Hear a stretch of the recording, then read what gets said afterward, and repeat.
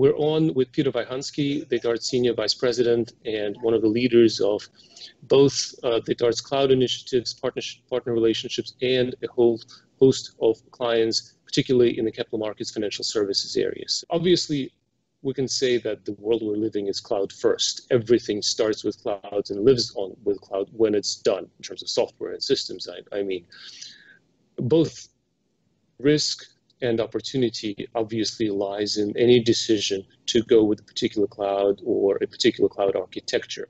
How do you see clients make those decisions? How do they choose to commit to one ecosystem, one platform versus the other? How do they evaluate this opportunity versus risk in your mind? And how do they move beyond theory into the practical aspects of those decisions? Thank you, Alexei. Well, first of all, we're not quite there yet with the world being fully cloud first. Many companies are in fact adopting this as an official part of their IT strategy. But even for those companies, declaring that to be part of your strategy is one thing, and getting there physically is quite another. But sort of on a general level, on the highest level, you're right. I mean, the world has clearly changed. Compute, storage, and networking provided via, the cloud model is now the norm.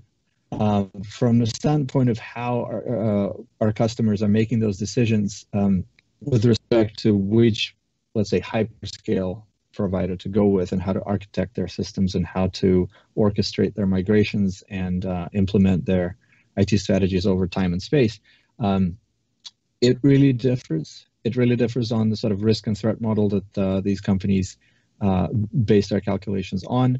With some, it's a very practical matter of there being a particular set of services that their particular application estate or IT estate requires. And so the decision in the moment may be based on a combination of, we know how to make our stuff work on, let's say, Azure or GCP. Therefore, we'll go there. It's obviously more complex than that. It cannot be reduced to a single factor. Long-term and large-scale financial commitments are a factor in those decisions. For example, even though many enterprises adopt a cloud agnostic or platform agnostic stance, where in principle they would like to have the ability and the freedom to move across platforms if need be, that does not mean that they will go to all three or two of the three largest cloud providers at the same time. They will build that opportunity into how they architect their applications and systems, for example, using something like Kubernetes and containerized workloads. But that does not mean that they go to all three at the same time. For example, it's no secret that all three of the major providers structure the financials of what they offer to customers based on the desire to incentivize customers to put all of their eggs or most of their eggs in one basket versus three. And is it working? Do you see clients increasingly taking that risk or perceived risk and saying, yes, we will sometimes perhaps feel like hostages to this chosen platform, but the benefits clearly outweigh that dependency risk? Or do you see maybe scientifically not that large portfolio, but very important portfolio of clients you're dealing with, they're hedging their bets? I would say the hedging of the bets is more a matter of rhetoric and strategy than practical implementation in actual reality that we see. So people are not behaving as though they're actually afraid of becoming hostage to one or the other, one or another provider. Sometimes it's a matter of, like I said, there being no alternative, right? For example, let's say Google. Google has this powerful technology called BigQuery. For some applications, there really isn't a lot of alternative avenues for people to take if that's the functionality they require. Therefore, GCP. And similar examples can be thought of for Azure and AWS, I have no doubt. But to your question, again, even though on a strategic level, we see customers having a preference for some sort of independence and portability, that does not stop them in practical reality from going ahead with implementations on a particular platform. And keep in mind, I mean, underlying technologies are still similar across platforms, right? So even though you may be using some cloud native services on, let's say, AWS, underneath those services lies, in most cases, some open source technology. So with some rework, you can port to a similar implementation or similar functionality on a competing platform. Understood.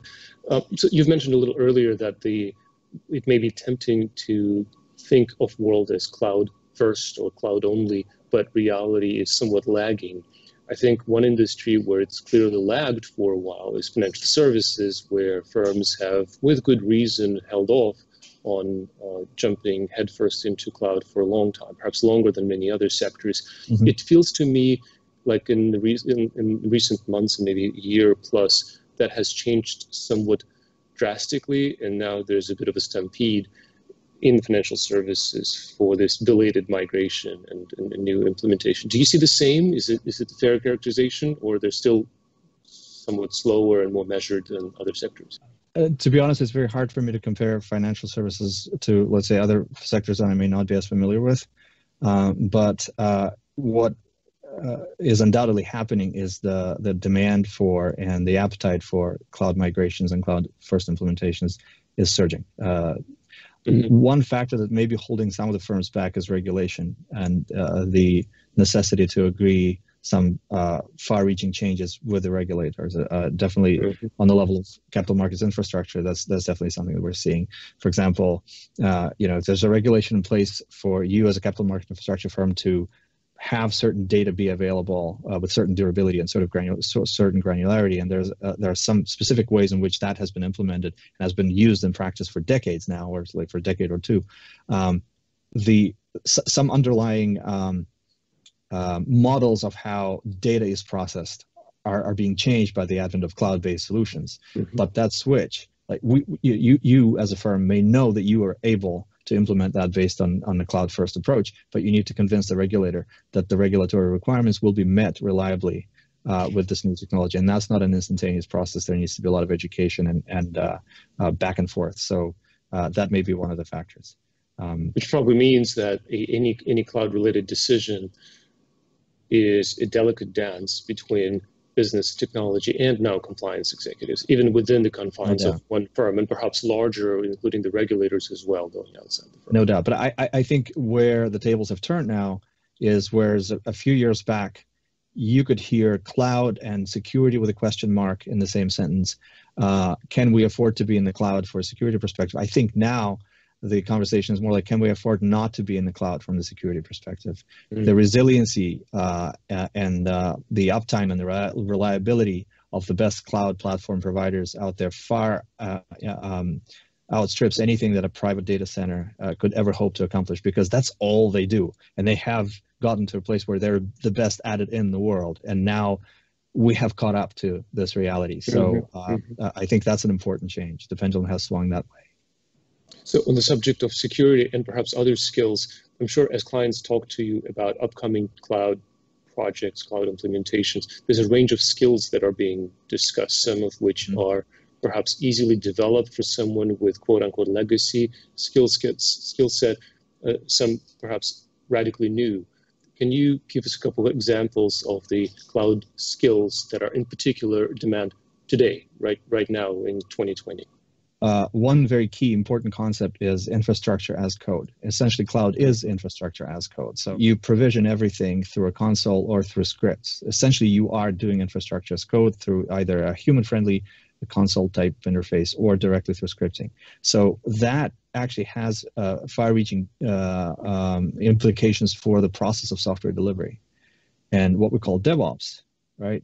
Doing infrastructure as code is a relatively new skill set, and that's where we see most of our customers who are climbing that curve, the learning curve, and are advancing in their cloud journey. That's where they're experiencing some lack of expertise, a lack of capacity, and therefore certain wastage is taking place in the process of trying to deliver new software over the cloud infrastructure. Because if you're going to live in the world where everything's scriptable, infinitely scriptable, in an infinitely automatable, but you're still doing things manually, you're kind of missing the boat, right? So DevOps is a critical component where we're seeing on a daily basis customers struggle with, and that's why, you know, that's where we're adding a lot of value by providing that critical skill set. Now, any conversation in 2020 cannot be complete without some mention of COVID. Whether or not we do live in the cloud world may be up for some debate, but what is not up to debate is that we do live in the COVID world. So I'm curious, in your client conversations, do you see clients' tone shifting as we emerge, perhaps a little bit in the next phase of COVID, whatever that is? You know what? I'll speak from my direct experience, and I know that I've been very fortunate, and the teams that I've been working with at DataArt are very fortunate, but our customers have actually not really pumped the brakes on most anything as COVID struck. If anything, things seem to accelerate. I know that this is not universalizable in any way. This is just our specific experience in this little corner of the industry. I think what it may have to do with is cloud is about flexibility, and one of the facets of flexibility is resiliency. And resiliency is obviously a very big theme these days. And so the ability to procure anything from anywhere at any place, any time, in any way that you want is cloud taken to the limit, right? Anything IT, I should say, right?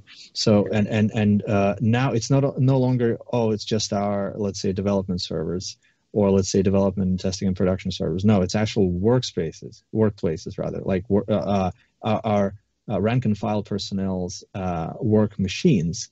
They also can, and probably in some cases should, be procured through the cloud. And this black swan nature of what happened starting March for most of the world, many managers and executives up to the reality that if they're not relying on cloud to a sufficient degree, they simply don't have enough flexibility to respond to both threats like COVID. Threats and opportunities are ultimately the same thing, and that is change. And the ability to respond to change determines whether a particular change in the circumstances is a threat to you or an opportunity. If you can't respond to it, then everything's a threat. If you can respond to it, then everything is an opportunity, because it's affecting you, but it's also affecting your competitors. And if you're more agile than your competitors, you can actually come out ahead as a result of this change. We could discuss this for hours, but you don't have hours today, and our viewers probably don't. So I hope we can do this again. Thanks so much. I really appreciate it. You. Again, Peter Vaihansky, Senior Vice President at DataArt. Thanks again.